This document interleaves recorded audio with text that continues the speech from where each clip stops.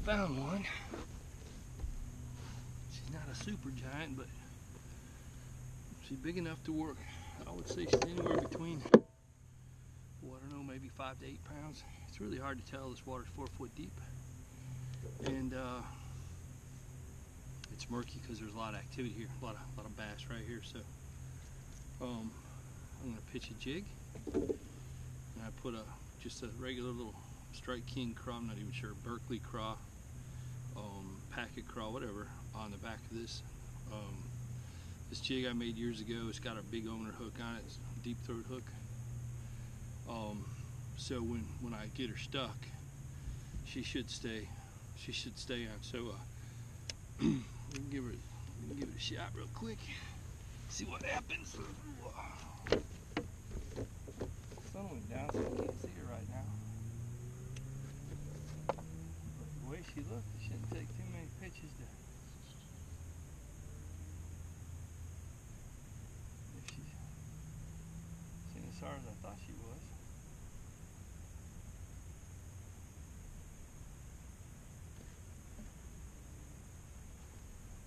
Really can't see because of the sun, so can't tell if she's up there.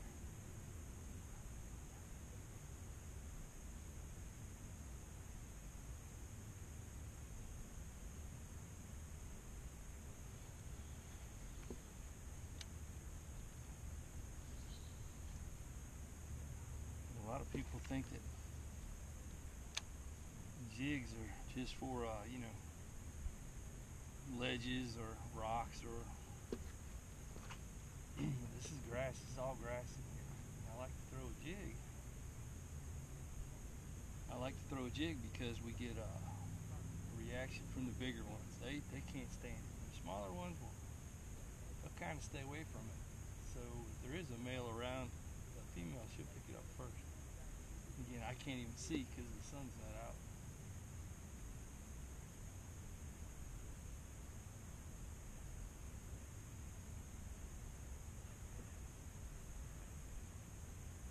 Tell you what, we're going to turn the camera off for a minute until the sun comes out, and I can see what the hell she's doing. I want to make sure we got plenty of film. It's a nice fish. Anyway, that might have been her looking at it. Give her another shot here.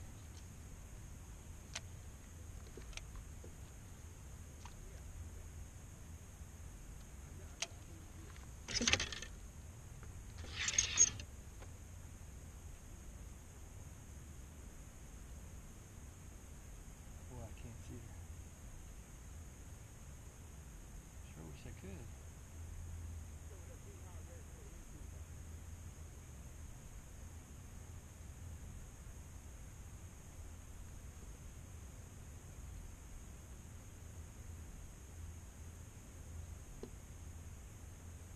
Alright, let's wait till the sun comes out and turn it back on.